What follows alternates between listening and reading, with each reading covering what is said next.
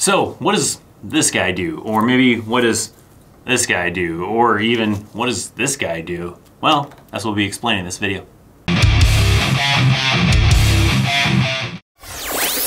What's up, my friends? Welcome to a brand new video. In this one, I'm explaining kind of what soldiers do at different levels of enlisted rank. All right, so we're gonna be talking about some different enlisted ranks. I have a few demonstration ones here. If I don't have a demonstration one, there'll probably be like a little pop-up somewhere of showing what the rank looks like, and I'll explain it too a little bit. But you're probably curious as to, like, what do you do as a private? What do you do as a sergeant? What do you do as this rank, right?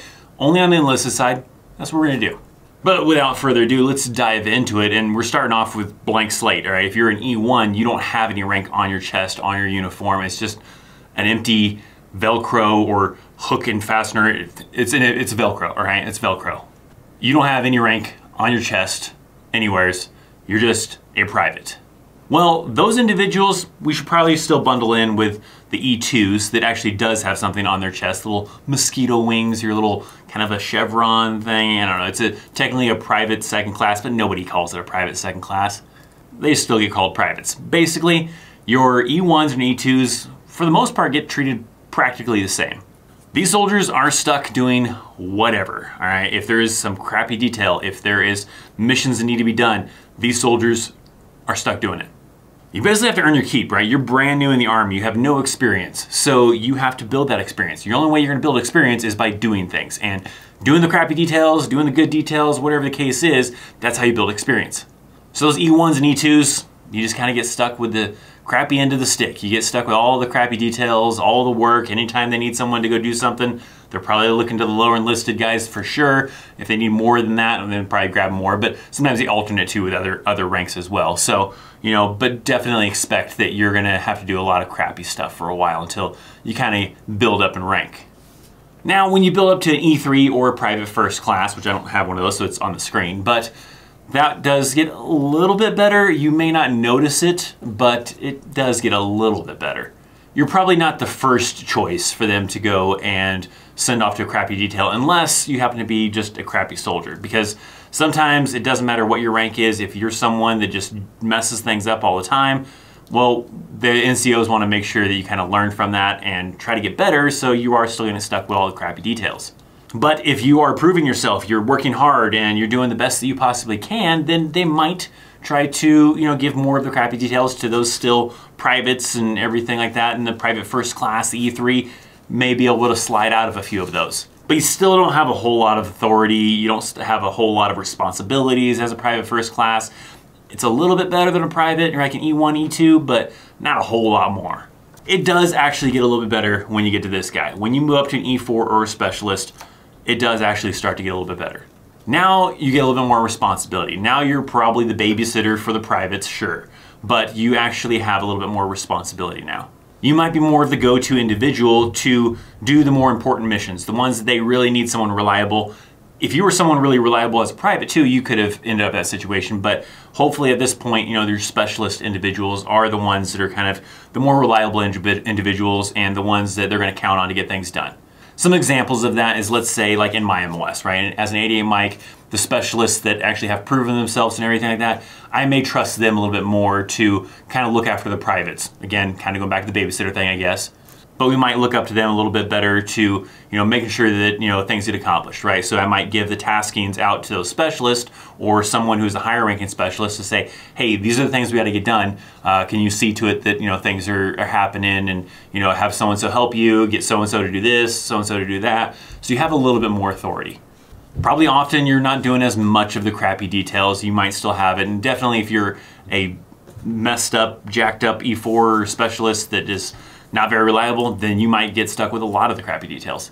But if you are reliable and pretty good, then it might be limited. You might get none, you might only get a few here and there. It might just kind of vary on the leadership in the unit. So things do kind of get better here. I mean, people have the E4 Mafia, the Sham Shield, right? A lot of times because the privates are getting stuck with all the crappy things and the specialists aren't having to do all those crappy things. So they're like, oh man, specialist so-and-so gets a sham out of this one. Well, they've built their way up to their rank a little bit. So yeah, they kind of earned it a little bit. Now we should probably mention E4 Corporal, all right? For the most part, it's only a little bit more authority than the specialist in a lot of cases, not always, but in some cases, sure, they kind of are like this in between of a specialist and a sergeant. Sometimes they task them with tasks that normally would be done by a sergeant. Sometimes they might task them with things that would be done by a specialist. They're kind of almost like both ranks. They're almost like a sergeant and a specialist in some ways, and they feel like, hey, we can just give this guy, both of these jobs.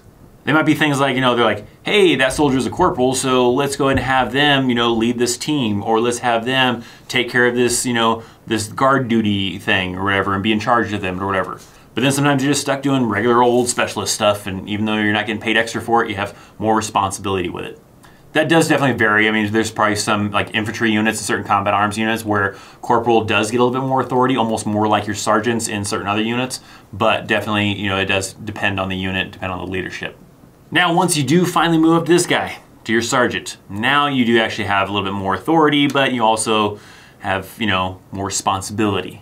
So now you're possibly like a team leader. Maybe even, after you've been a sergeant for a while, you might even be a squad leader. It just kind of depends on your unit, at who they have, what they're short on, because there's often cases too where you have a sergeant that's been a sergeant for a while, so they might be a section sergeant, they might be a squad leader, whatever the case is.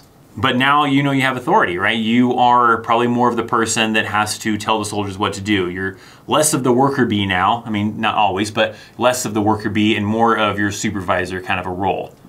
And a lot of people, especially when they're new sergeants, they try to kind of play both fields. You're like, oh, I'm not going to be one of those NCOs that just watch, over what's going on or whatever. And they try to get more active with doing things. But after a while, they start to find out that, hey, if I'm really tied up with working on this with the soldiers, I can't keep track of what these other soldiers are having to do over in this other area, and now they're just kind of off roaming free. So sometimes you do have to balance that out. Sometimes you have to do a little bit of work, with the soldiers to pull your weight a little bit and kind of, not seem like you're lazy or whatever the case is.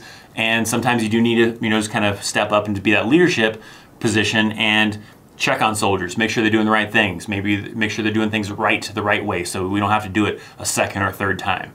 But especially while you're new, right, you're still kind of stuck in that mentality like maybe you were as a specialist, where you want to get your hands dirty and get into the work, and that's fine, right? That's okay to do, but you can't let it get in the way of also being a leader and also making sure that your other soldiers that you're responsible for are doing the right thing. So now you're like put in charge of some soldiers. Like I said, maybe you have like 3, 4 soldiers, maybe more. It just kind of depends. That's usually kind of a common range, especially for a new sergeant, to maybe have like 3 or 4 soldiers that are kind of like a part of their team that you probably now have to do counseling statements for monthly ones, as well as if they do negatively, then you have to write that counseling statement for them. And you have to, maybe conduct some training with some soldiers and lead the training. And you might be in charge of like some guard duties and different kind of tasks like that. Also some crappy ones too. Sometimes you get stuck being in charge of a crappy detail. You get stuck being in charge of the CQ, being the 24-hour duty at the barracks and being the one in charge of 1 or 2 other soldiers that are your runners and making sure the barracks are fine. Now, when you do move up to staff sergeant, it does seem like a little bit of a good increase, right? Now you should not be anywhere close to the same level as these guys, really. I'm not saying like put them down kind of a thing. I'm talking about as far as like, responsibility-wise and what you're going to be doing. Now you're probably like a section sergeant, maybe even in some cases, if you've been a staff sergeant for a while and they're short on certain people, you might even be a platoon sergeant. So now you're in charge of more soldiers. Maybe now you're in charge of like 10, 20 soldiers. It kind of just depends on the makeup of your platoon, what unit you're in, your MOS, all that kind of stuff like that. But now you have a lot more responsibility. Now you're more looked up to, and you are going to be the go-to NCO for getting a lot of training done. Because the next one up from here, right, they're probably like the platoon sergeant, so you're like the next one in line. Platoon sergeants, which I'll talk about in a little bit, are more of your ones that are kind of looking over the big picture for the platoon and handing down the tasks to these staff sergeants to make sure that the platoon is carrying them out. These individuals are the ones making it happen, right? They're the ones that have been told what we have to accomplish, what has to get done, and making sure it gets, seen through to get accomplished. These are also sometimes your drill sergeants, right? You can have drill sergeants here too, but most commonly, here is where you want the drill sergeants. But in situations where they are shorthanded on drill sergeants or certain people volunteer for it sometimes, then, you can be drill sergeants here, but this is more of your common one. Also recruiting as well. So your recruiters are often the staff sergeant, this E6. So then from here, it then moves on to an E7, which is a sergeant first class. Those individuals are typically your platoon sergeants. Your sergeant first classes are the ones receiving the information from like the first sergeant for the company or the troop or whatever. And they're the ones that have to make sure that tasks are getting done and it gets delegated properly. It kind of definitely goes down like a sequential kind of order, right? Rank kind of starts to go downhill of, you know, who's next in line for dishing out the orders and making sure things get done. But your platoon sergeants are the ones that are receiving it directly from like your first sergeant. First sergeant's like, hey, we got to get this thing done, you know, as far as, you know, where we want to be as a whole company or troop or whatever. And the platoon sergeants at their levels are the ones that are attending the meetings to talk about how it's going to get done and kind of get the taskings and, you know, kind of divvy things up. So a lot of responsibility at E7. When you're at that sergeant first class, you're you know, kind of a big deal, and you kind of have to, you know, really step it up, definitely. Sometimes even sergeant first classes have to fill in often as maybe the first sergeant, right? If they are the higher ranking sergeant first class and the first sergeant is gone somewheres or whatever the case is, they may end up being like the acting first sergeant. Now, however, if that company or whatever has a master sergeant, then that one is most likely the individual that will kind of fill in as the acting first sergeant when the first sergeant is gone. Master sergeant is the next rank up, your E8s. But your E8s can also be the first sergeant. But first, let's talk about the master sergeants. Your master sergeant is probably going to be like, I've seen cases where they are in charge of the motor pool, right? They're the individual that is in charge of all of the motor pool, right? So they're in charge of the maintenance people, in charge of anybody else, and they're also overall responsible for the motor pool as a whole. Kind of tasked down from the first sergeant, right? Obviously the first sergeant is the one in charge of everything, but then it gets kind of delegated down to the master sergeant. The master sergeant may be like the motor sergeant or whatever kind of term they may use, and that person is kind of in charge of that. Master sergeants can also be more in like staff roles. I mean, a lot of these roles, I mean, really like this staff sergeant could be in a staff role, the sergeant first class can be in a staff role, but if your master sergeant isn't like usually like in a maintenance section or certain other kind of roles, usually they're working at staff level, so that means they're working at like that brigade or battalion level. Different things, like they could be like the training NCO, right? They could be the person that's in charge of making sure that the unit is getting the proper training they're supposed to be getting and scheduling the training through the proper channels to make sure that we have everything planned out for the field exercise or classes coming up or whatever. So they could potentially even be like the training NCO. That could even still be a staff sergeant though, or a sergeant first class. But hopefully at some point that master sergeant is hoping to become a first sergeant, as that first sergeant is usually in charge of that troop or that company or that battery, depending on, you know, what type of unit it is. They're the senior NCO for that unit level. So again, kind of going back to how things kind of stair step down, right? These are the individuals that are probably receiving information as a whole from like the sergeant major, right? So they're getting the taskings as far as how the mission needs to be accomplished at each company, troop, battery level, and it gets handed down to the first sergeants to kind of relay, hey, this troop or this company or battery is going to be in charge of, you know, getting this part of the mission done. This other one's going to be in charge of this part of the mission, and so on and so forth. So they're handing these missions down to them, and then it's up to the first sergeant to then kind of divvy that work up between the platoons to make sure that as a whole we can accomplish the mission. Someone might be in that first sergeant role usually for maybe like a year, maybe 2 years, it just depends. Often you don't want to have a first sergeant in charge of that specific, you know, troop, company, or battery for too long, because then, I don't know, things kind of get complicated a little bit in some ways. So typically a year, maybe 2 years, you usually don't have a first sergeant being in charge of that same troop or company or battery for that long, right, before they either move on to another one or they move up in position. Because that next level up is a sergeant major. That sergeant major could also probably be like in a staff position. That one is usually like maybe the sergeant major for the S3, which is like, you know, the intel individuals, or they're in charge of a whole, you know, major kind of a thing. Not to be confused with the command sergeant major, which we'll talk about that in a little bit, but that sergeant major, typically that's more of a staff kind of role. When you're a sergeant major and not a command sergeant major, you're working somewhere at battalion, at brigade, maybe at division or whatever, in some kind of, you know, main senior NCO role, but not at the level where you're a command sergeant major that's in charge of a larger unit. Sergeant majors that I've seen are like someone that's in charge of like the S3, like I gave that example. I've seen a sergeant major where they are in charge of the training, but for the training for that entire, you know, unit, right? So if they're, you know, a battalion level maybe, right, then that is the battalion training NCO, or maybe the battalion schools NCO or whatever, could be that sergeant major in some cases. But usually it's some sort of staff position. There's somewheres working up at brigade or up at battalion or maybe up at division doing something really important. And eventually if they, are selected, then they become a command sergeant major. So now they're in command, I guess you can kind of say, of a unit. That is usually done at that brigade level or that battalion level or that division level, post level even, right? Technically, actually, post is lower than division. So did I say division before that? But division would actually be one of the higher ones, and then garrison command, or the garrison sergeant major is like the post sergeant major. But those are your individuals usually that are command sergeant majors. They have a high responsibility over that battalion, that division, whatever the case is. Obviously, those individuals probably want to work up to the high responsibility of being a division command sergeant major. Very, important individual, making a lot of important, kind of decisions, working alongside with, whatever that, probably like a general, like if they're at a division level, then they probably have someone that is the division commander, which is probably like a general. That individual may be like a 2-star, 3-star, whatever the case might be.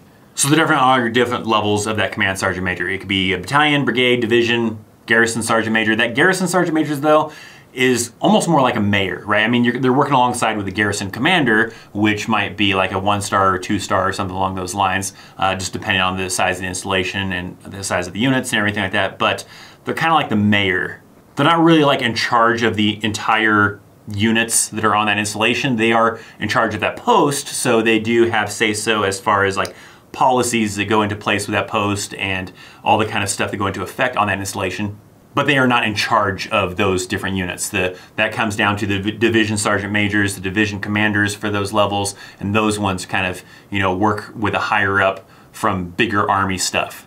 So garrison sergeant major, garrison commander, post command sergeant major, those individuals are more like your mayors that are kind of in charge of policies and everything with that installation and in charge of that installation, but not the units necessarily.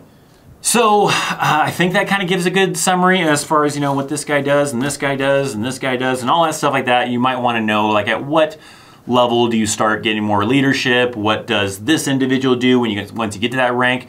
There are probably a ton of other examples, right? I'm just kind of shooting from the hip as far as some of the examples I gave you. There are a ton more examples. Don't think that just because I didn't mention a specific example that that's not something that exists or whatever. No, I just didn't mention it. There's a ton of examples that probably could be out there.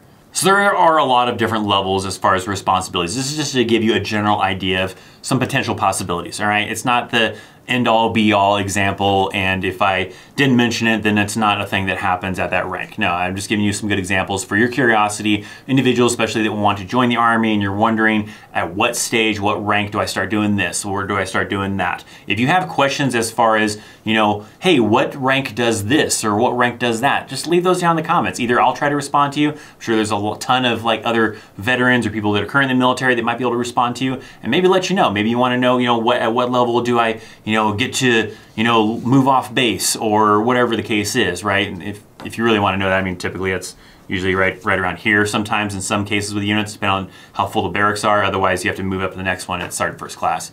Unless you're married, of course. But again, there are a ton of other examples. So hopefully you enjoyed that and you get a good little kind of understanding as far as an idea of what people do, what soldiers do at different ranks, at different levels. Now, if you want to see the video that started all the magic of this channel, right here, I have a video that I did a long time ago, back in 2017, that talked about enlisted rank, and that's the video that made this channel what it is today. At some point in time, I'm probably going to update that and do a better version, but check it out if you haven't seen that already. Probably that's the reason why you're subscribed to the channel, maybe. Check out my latest upload right there. Links down in the description. As always, I'm Christopher Chaos. Thanks for hanging out. I'll see you next time. See ya.